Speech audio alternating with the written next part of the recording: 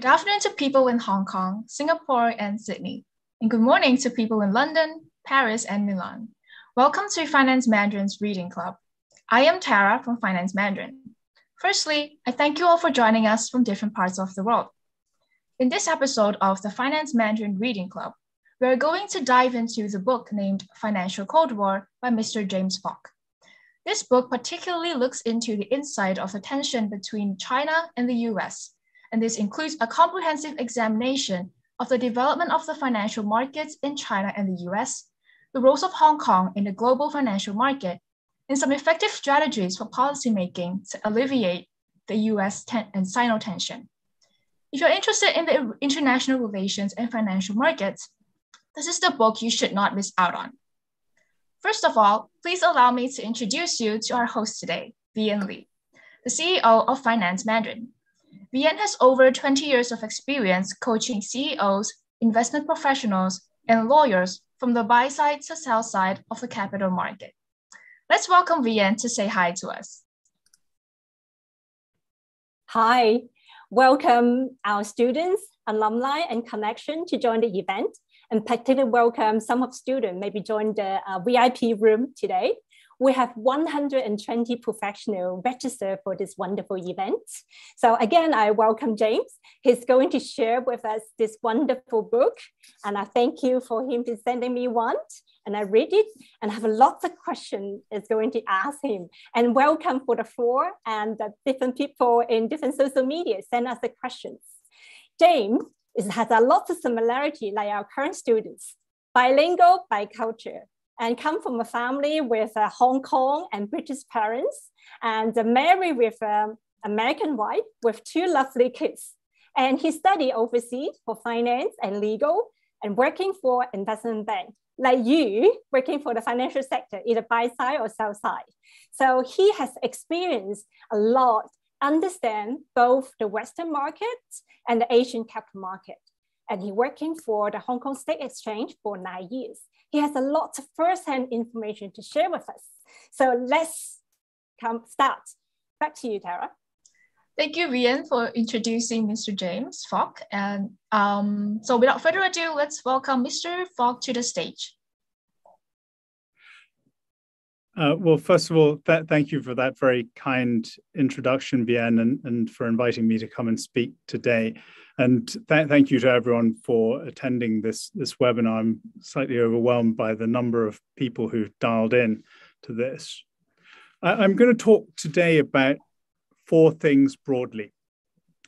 First, what is the financial Cold War? Second, how has it come about? Third, what are the consequences for us of not addressing this problem? And fourthly, I'd like to give you a framework for finding a path out of what I believe is quite a precarious position that we find ourselves in today. This is obviously a very short synopsis given the limited time of what's in my book. Hopefully it will pique your interest to read the whole thing after this session today. So what is the financial Cold War? Most people hear that term and they think about sanctions, trade wars, and other things like that.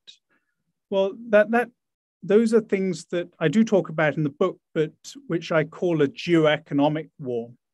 And those actions, I believe, are actually a spillover effect of the financial Cold War, which has been going on far before any of these things began to happen. As I define it in the book, the financial Cold War is the conflict embedded in the structure of the global financial system and national financial policies, which have been driving higher levels of wealth and income inequality. And it is the rising wealth and income inequality spilling over into social tensions that have led to the geoeconomic war, and which, if we leave unaddressed, may spill over into worse aggravated conflicts. So to understand how this financial Cold War has come about, you really need to delve into the histories of how the financial markets have developed in the US and in China. In the book, I identify the opening shot of this financial Cold War as being the Bretton Woods Agreement of 1944. This is the agreement struck at the end of the Second World War that embedded the US dollar at the center of the global monetary system. This was a step that, while it's had many benefits for many actors operating across borders, created a financial imbalance which has since grown and metastasized. And if we continue to leave this unaddressed, it is likely to become worse and worse over time. To give you a sense of the type of conflict that it leads to, I believe that most people here will be familiar with the debate and disagreements and conflicts that have taken place over exchange rates. And that was particularly fierce in the early 2000s. What many Americans today believe is that other countries, and particularly less developed country exporters, have been holding down the values of their currencies in order to steal US jobs. Now, there's certainly some truth to that up to a point, but that is a very one-sided perspective on this issue. And really, when you look at it from the perspective of other countries, and particularly smaller countries whose governments and companies have to borrow in US dollars, the US dollar has been a massive source of risk and volatility. Over the course of the 1980s, 1990s, and since then, what's happened to a lot of emerging markets countries is that when periodically you see a bout of dollar volatility and their currencies have fallen against the dollar, it's made that US dollar borrowing very difficult to repay, which has led to bankruptcies, it's led to job losses, it's led to a whole load of economic misery and human misery for a lot of the citizens of those countries and for many actors involved. Emerging market countries started to get a little bit smarter about how they dealt with this problem, particularly after the Asian financial crisis in the late 1990s. And what they did to ensure themselves against these periodic bouts of dollar volatility was to start holding large amounts of US dollar reserves, particularly in the form of US treasuries. What this did essentially was to exacerbate an existing problem, which was to create a structural overvaluation of the dollar because of demand for dollars for the purposes of international trade and investment. How this impacted Americans really depended on where in society you sit. So if you were the wealthy shareholder of a large US corporation that was able to export their production to lower cost centers because the currency was overvalued or the other country's currency was undervalued against the dollar, then you were able to reduce your cost base, increase your profit margins, and your share price, you've seen your share price go up by huge amounts. If you've been, over the last 40 years, a US manufacturing worker, you perhaps haven't fared so well. Generally, for those people, what you've experienced over that period of time is displacement, job losses, or at best, a level of wage stagnation. Of course, it's not only the dollar that's been the problem in this financial Cold War. There are other aspects to it. As trade and investment around the world has globalized, all countries have wanted to attract financial investment into them. And what this has given the temptation towards is what I call global fiscal competition, which is that each country essentially was trying to compete with each other on having lower rates of tax. this made it very difficult for countries when they needed to raise taxes on particularly the owners of capital, generally because capital has been far more mobile than labor. When you raise taxes, corporations move their investment out, rich people move their money out, and that has economic consequences for you. And so what this has gradually led to is more and more balmy taxation systems, which have really been quite unfair, because what it's generally seen is rich people paying much lower rates of taxation than average middle-class workers, simply because more of their earnings come from capital than from their own labor. The financial Cold War has also encompassed issues such as failures in antitrust enforcement, different social welfare models or lack thereof, and executive compensation and other financial incentives. So a lot of this, many of you will be familiar in terms of the US context, and I think it's widely recognized now that widening wealth and income inequality has led to huge social problems in the US. But what about China? So China actually, over the past 40 years, has done rather well. It's come from being dirt poor to, frankly, a moderate level of prosperity across the whole country. And if you go to the largest Chinese cities today, these are some of the most modern and most prosperous cities in the world. What China has very successfully done is it's harnessed the one-time demographic dividend that they've had from, like many parts of the world, they had a baby boom that led into the 1970s. But China's demographic dividend has been particularly powerful because of the one-child policy implemented in the late 1970s.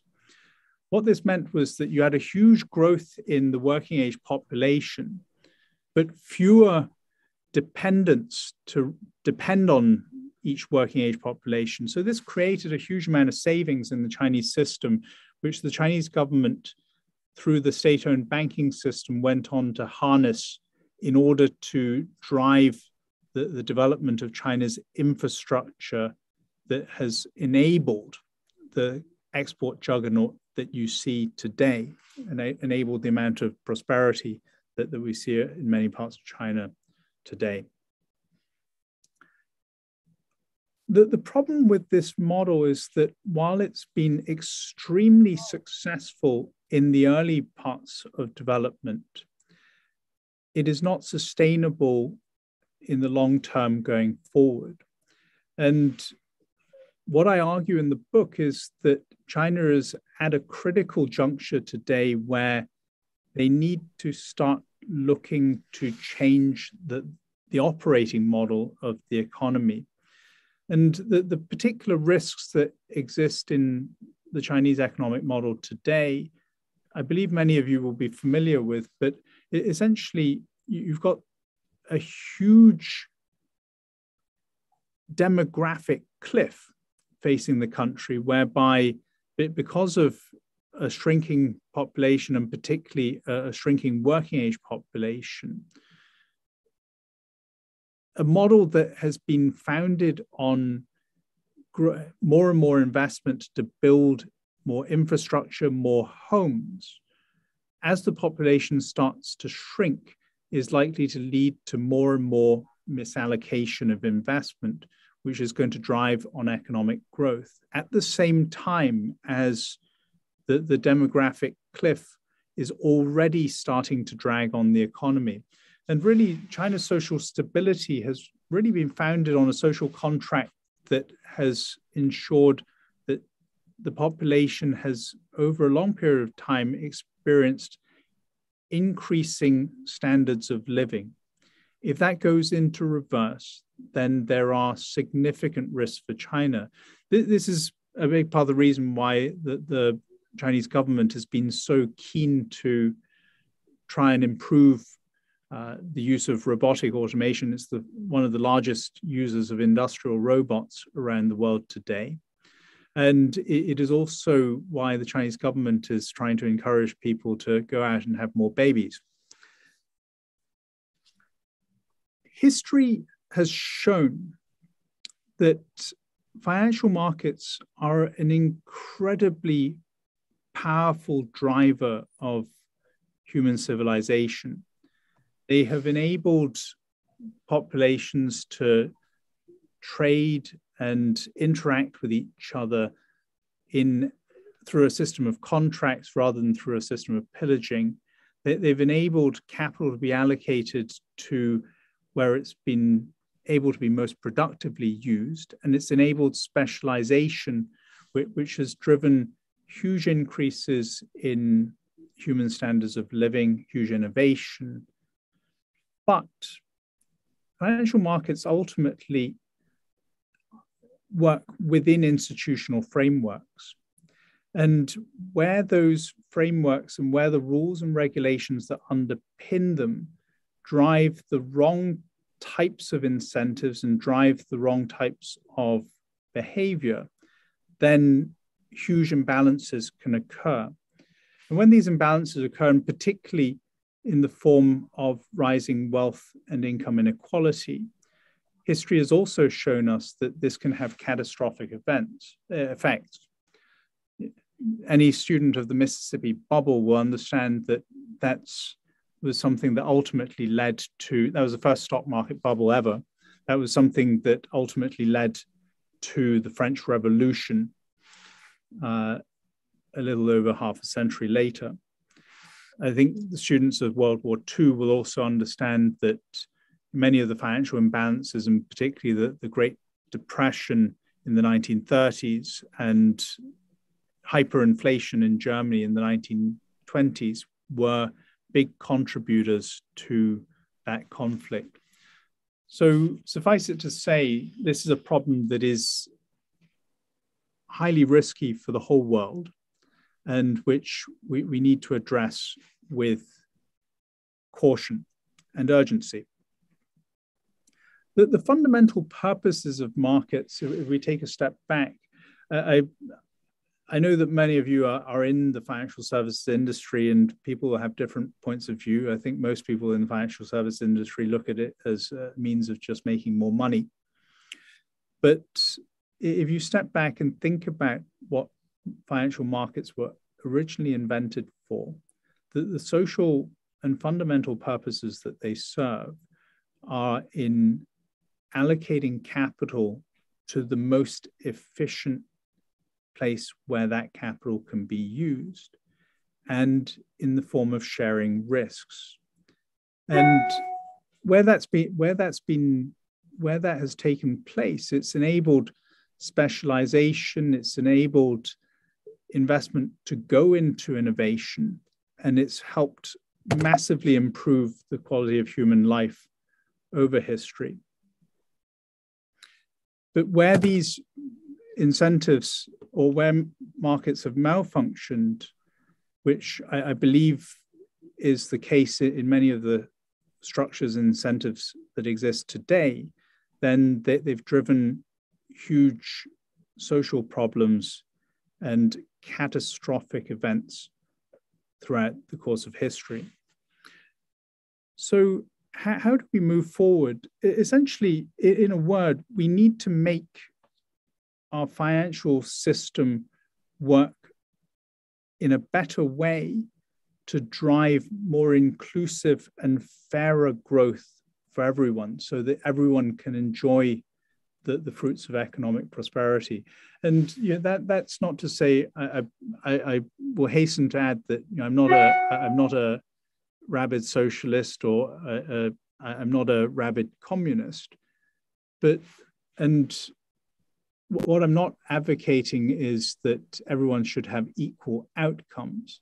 But what I am advocating is that most people should have equal opportunities, or at least as equal as we can possibly give them. The other point that I would like to make in taking this forward is that there are people out there today who advocate a new Cold War, thinking that, or believe that we're in a new Cold War, and actually welcome the new Cold War, thinking that this is going to be something that helps drive human innovation, improvement, or at least help America address a level of its political dysfunction today.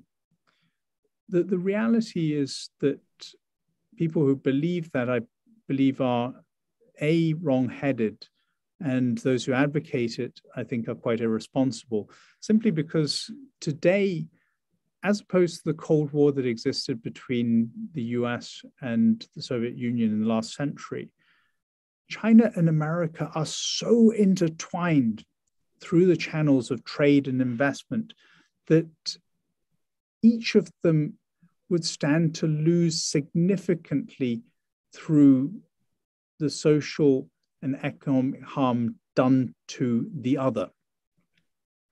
So the two countries have no option but to cooperate.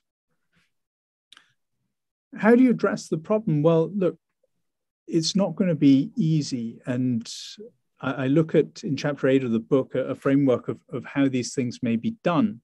But essentially, to summarize, we need to move very rapidly towards finding a new system for the global monetary, a new model for the global monetary system, which reduces its dependence on US dollars, that sits at the heart of many of the imbalances that have created.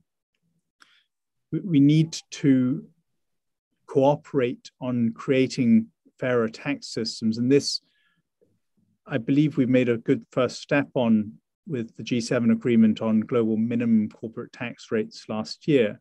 But there's a lot more that needs to be done to be able to give that agreement teeth. We also want a financial system which avoids excessive control by any single party, simply because if you have that kind of control, however good your intentions are at the outset, the reality is that there comes very easily the temptation to use that for dishonorable or malintentioned reasons. James, up to here. Thank you for sharing. We do have some time limit. Yes, thank you. I think you actually gave a very good overview about the book and also your opinion. That's very, very useful. From part 1 and part 2 and part 3, you gave a very good overview. And then we do have some questions that want to throw in for you. Thank you for sharing. But as I say here, when people were doing business, we're talking about the facts. We're sharing opinion. Yet whether you disagree or agree, we'll keep our graciousness. Thank you.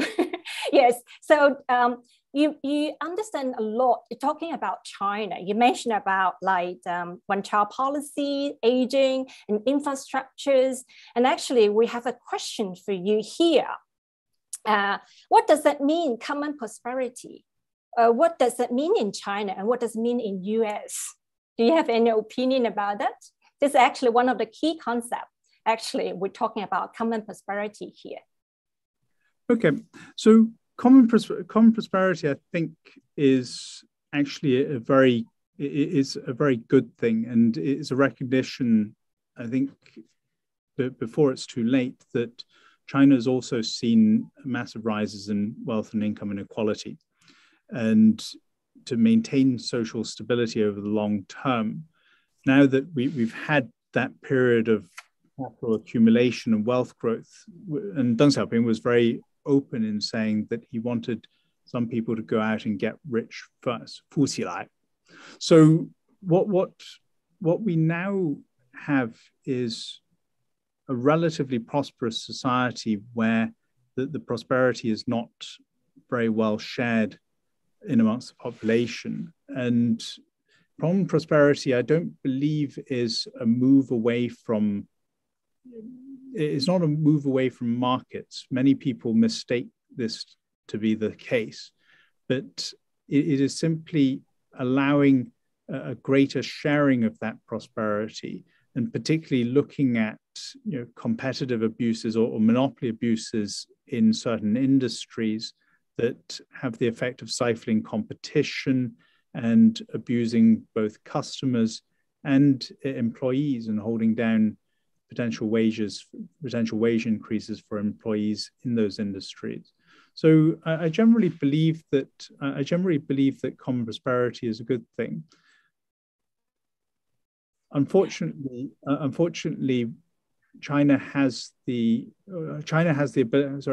Unfortunately, in America, unlike China, which has the wherewithal to cut through a lot of red tape, cut through a lot of legal systems to implement these measures, that the US system of government has many more checks and balances, and it also has the issue of Congress to get through. And so it's very, very much more difficult to implement these types of moves. And in that sense, that the US, I fear, is at greater risk of allowing the wealth and income inequality to perpetuate and exacerbate today. Thank you. In your books here, I went through your book, especially in chapter 2, talking about characteristic of China's capitalism. You mentioned about that. These are all the keywords you could find in the book here. And then James have very clear explanation and with story in context, with historical background to explain it to you. If you want to know more about it, this book would be a very good reference. So another question, James, is about, you mentioned about the financial Cold War. So that's the question. It seems that the front line of the financial Cold War is the stock market on both sides. What's your opinion? Some talking about the DD2 things, IPO in US, and then after 2 days, it got the app in China was banned. And then 6 months later, DD was a rumor planning to delist in US and get back to Hong Kong EX to list. So all reported by Bloomberg. What's your opinion? Well, look, I mean, first of all, yes, these things have happened. Using the terminology as I define in the book, these are not the financial Cold War. The financial Cold War, as I define it in the book, is the underlying drivers or sources of tension. So what you're seeing today is these things spill over into geoeconomic warfare. And this is ultimately caused by tensions between the two countries, where there's fear that countries are using financial means to attack or contain strategic rivals. I generally believe this to be a relatively unhealthy phenomenon, particularly because there will continue. The US has huge needs for capital. China has a huge amount of capital, and it has particularly $35 trillion in savings that needs to be deployed into capital markets to help fund the retirements of the aging Chinese population. And also, from China's perspective, the domestic capital markets today, large as they are simply not deep enough to allow that capital to be deployed quickly. And so China also needs access to international capital markets. And when it accesses international capital markets, it needs to be confident that it's going to be safe. One of the big problems and inhibitors to China internationalizing outwards or allowing more Chinese investors to invest capital outside of China and Hong Kong is that the plumbing of the system today, whether it's the payment network SWIFT or the ICSDs, where those securities are safe kept, or the global custodians, all of those are either controlled by the US or heavily influenced by the US. And given the current geopolitical tensions between the two, it's very difficult for them to put themselves at that financial security risk, where if a Chinese company happens to be drilling oil, for instance, in a country which the US doesn't like or has under sanction, then there's the risk that the treasury funds of that company could be frozen if they're held in an infrastructure or safekeeping infrastructure that is susceptible to US pressure. And so the solution ultimately, I believe, is going to be able to be finding channels for cross-border investment that do not give any single country excessive control over that system such that they can abuse it. Obviously, there are good reasons for imposing financial sanctions sometimes, terrorism, avoidance of money laundering, and other things like that. But those should be governed through the appropriate bodies such as the UN and the UN Security Council, rather than unilaterally applied by any single country.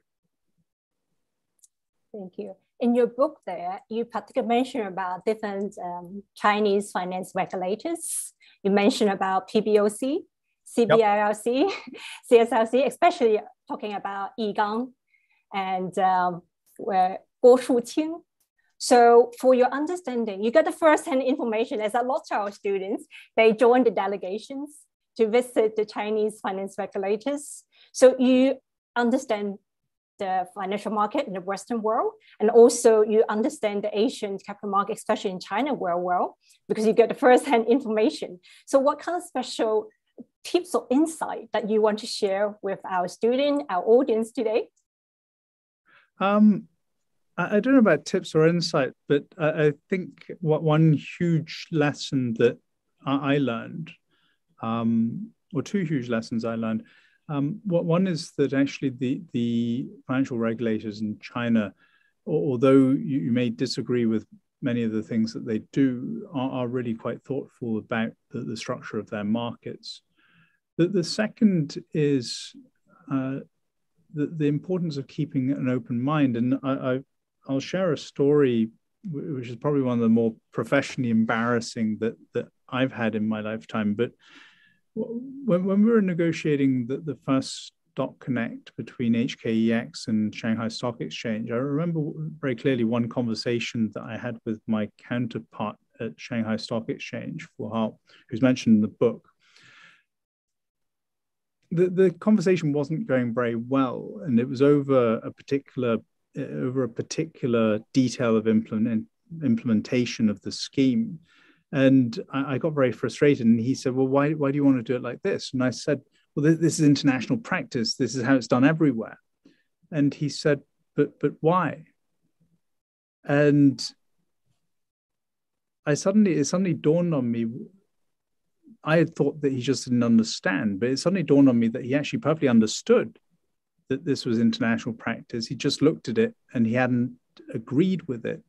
And I wasn't in the position to really understand why it was like that. I just knew it was done like that. And also, I was particularly embarrassed that I didn't understand his market well enough that I could understand the constraints that he might have operated under.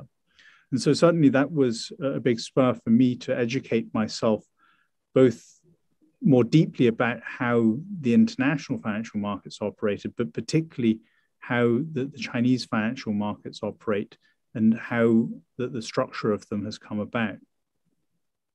So indeed, it's a very good story to share with us. Yeah, it's more as like you have to understand others and understand yourself and being more open-minded. I think that's what all our students, when they are learning a language, is open a door and to the world. A very good experience. Thank you for sharing.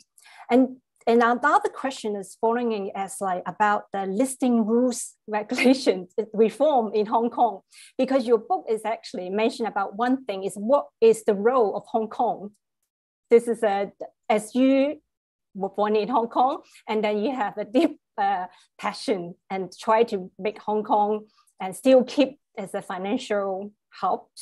And then for the changing of the IPO regulations, and then many China company can choose either list in Hong Kong X or New York or other city. So for this one, what do you think about under this kind of tension of China and US, any trend will be different? What's your opinion about it? Well, first of all, I would say that Hong Kong has played an incredibly important role in not just finance, but in as a bridge between China and international markets, whether it's in trade or in capital markets. And this role has arisen out of the differences in the two systems, which are because they've come about very differently, are very difficult to entirely reconcile. And so Hong Kong has done incredibly well by acting as an entrepreneur and intermediating the trade between the two countries. I think, as time has gone on, Hong Kong's adapted its role. But what I would also say is that the Chinese financial markets have grown incredibly quickly. They've invested in infrastructure, they've invested in technology.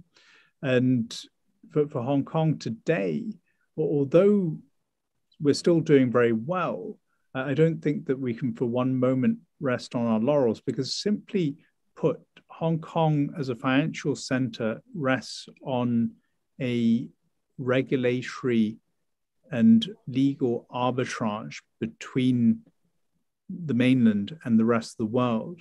And those differences are narrowing day by day.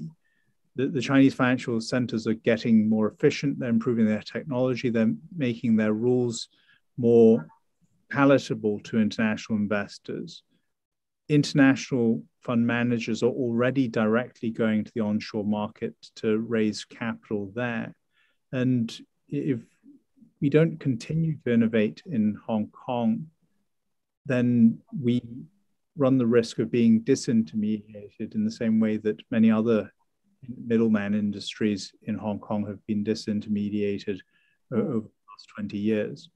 And so I think today that the particular value that Hong Kong has, particularly as we've got these geopolitical tensions, is as a safekeeping center for for international investors in Chinese securities and for Chinese investors in international securities. If those securities are held here, then although they're sitting in China, they operate under effectively an English common law legal system that is familiar to all parties, and which can essentially act as a safe place to do business for both China and for international parties. And that really is probably not primarily going to be in the stock market space anymore. As growth slows down, as China's population ages, as the economy changes shape, the greater likelihood is that debt issuance will become a far, far bigger market than equity issuance, which is what Hong Kong's really specialized in today. And that we need to move in that direction. Yeah, indeed. As Laura Cha, the chairman of Hong Kong EX, also reiterate and emphasize, we do have confidence in Hong Kong as a bridge between the East and the West. Okay, so the last question, we're talking about the futures. Currently, we're all talking about digital assets, climate change, or carbon neutral, ESG, green finance. In this area, what are the major conflicts between China and US? I think that's a big question. So if we're running out of time, what would be your one sentence to summarize this big issue? I think that the threat is far further off than anyone believes. But I do believe that the technology that I'm not necessarily a full subscriber of the long-term survival of all cryptocurrencies that are out there today, but the technology will be game-changing. And new infrastructures will develop around those technologies, and huge power will flow to the parties that control that infrastructure. Hence, this needs to be constructed in a way that looks after the interests of all parties in the system. Well said. Right. We actually running out of time. We are over one. A bit apologize for keeping James a bit longer here. So Tara, let's round up for today. And I thank you for the people. Tara, that's your turn. Thank you, James and Vienne, for your thoughtful sharing. I shall wrap it up now. If you target the China capital market, come to Finance Mandarin. We help senior executives to learn the first-hand China market knowledge and polish your business Mandarin communication skills. With our advanced AI learning platform, you'll be able to access to the course content whenever you are.